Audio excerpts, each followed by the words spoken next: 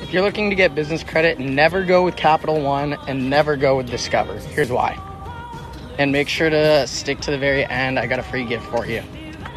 These banks you absolutely want to avoid at all costs when you're looking to get funding. One of the big reasons why is when you apply with them, they're going to pull from all three bureaus. That is totally unnecessary. Most banks will only pull from one, maybe sometimes two.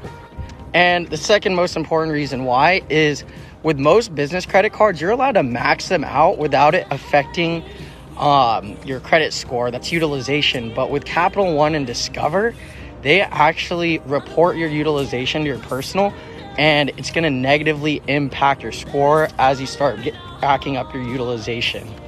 If you want to get a list of the top 0% business credit cards out there, I have an Excel doc that has all the benefits, the perks, all the links, everything you need on there. Just DM me credit and I'll share the document with you. Follow and like for daily tips.